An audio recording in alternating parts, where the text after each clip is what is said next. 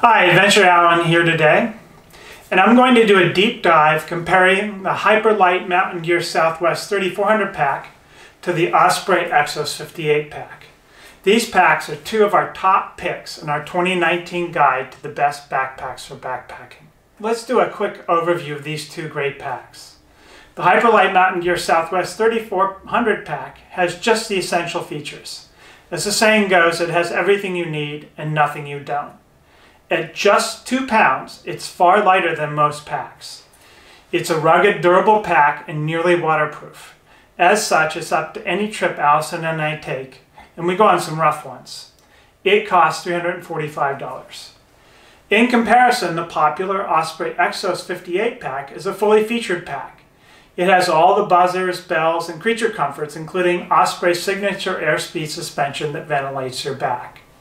It has a pack lid with a top pocket, but at 2 pounds 11 ounces, it's 30% heavier, and it's less rugged using lighter fabrics and materials.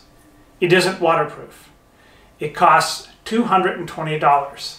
Anyway, let's roll up our sleeves and jump into our deep dive. First, both packs are just over 55 liters. That's a great size for most backpacking trips up to 7 days. And both packs do a great job of carrying 7 days of food and gear. I'll start with the Hyperlite Mountain Gear pack. As the saying goes, this pack has everything you need and nothing you don't. It's made with strong, durable, high-tech Dyneema composite fabric. This fabric is waterproof and the seams are taped. As such, with its roll top, dry bag type closure, it's nearly waterproof. And the bottom of the pack is a double layer of thicker Dyneema. All the straps are wide and the clips and adjusters are large enough to easily use with cold, wet hands. Let's move over to the Osprey pack. As a general note, while it's 11 ounces heavier, this pack in general uses lighter, less rugged fabric and smaller hardware. It's not necessarily bad, it's just a reality of adding more features and trying to hold the weight down. Actually, we think Osprey's done a great job of balancing features and weight on this pack. This pack has a lot more doodads, cords, adjusters, mesh, or thin fabric and seams to catch or snag or tear.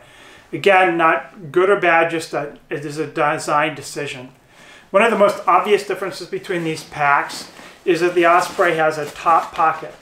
It's a really nice organizational feature, and the pocket can be removed to reduce pack weight or take in the tent with you for the night, which is something that a lot of people like to do. The side pockets are a combination of mesh and fabric, as is the back pocket. As such, they're a little more delicate. This mesh it tends to tear and snag on things like brush or rocks if you're not careful. And they're a little smaller than the pockets on the HMG pack. The stretch does keep them lying a little nice and flatter when you don't have them stuffed full of gear. But these side pockets are cut really high. You can see the difference between the HMG pack, and we really can't get a water bottle out with walking. We have to take the pack off to get a water bottle out or ask someone to hand it to us. As such, we think this is a pack that's designed to be used with the hydration system. Not surprisingly, it has a very nice internal hydration system built into it. There's kind of a nice double compression system in here that sort of zigzags through the pack. It's a little hard to see here, but sort of zigzags along the pack. But you can also see that the hardware here is a little, it's smaller than on the HMG pack, and this is kind of hard to do even with dry hands. So let's take a look at the back of these packs. I'm going to flip them over. We'll start with the Osprey. Probably last but not least, this is you're looking at Osprey's airspeed suspension system. This is the feature that launched Osprey and that it's built its reputation and popularity on. And it does a great job of transferring pack weight to your hips, and the mesh panel reduces sweat on your back. The hip belt is short, but it's adequate. But one thing that is missing is it doesn't have any hip belt pockets. So when you combine the no hip belt pockets with the fact that you really can't get anything out of the side pockets while walking, there really isn't a pocket on this pack that you can easily access without taking the pack off. Let's move over to the HMG pack now. I'm going to flip it over and we'll take a look at this pack. First of all, it's got this Dyneema back panel. It's lightly padded. It has two big, beefy, old-school aluminum stays running up and down it that firmly anchor into this hip belt. This hip belt is wide and padded. It's full width. And you'll see that it has two big pockets on it. You can fit even a small to medium-sized camera in one. I can even fit a small mirrorless camera in it. Or you could put snack food in the day. So if you look at this compared to the Osprey pack, you've got 4 pockets that you can access while walking with the pack. These 2 hip belt pockets and these 2 side pockets. The shoulder straps are nice and wide, full length. I've got a nice add-on pocket that HMG includes with the pack, but that's not included in the pack. I've added, but it's a nice add-on. Again, nice wide adjusters and straps on the pack. Now let's just talk about ventilated back panels and mesh. There is no ventilated mesh back panel on this pack. So, did our backs get sweaty? Yeah, they got sweaty. Was it a problem?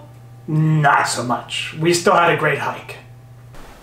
So that wraps up our deep dive. And now many of you are probably thinking, so cut to the chase. Which is the best pack? The answer is there's no one right pack for everybody. There's only the right pack for you.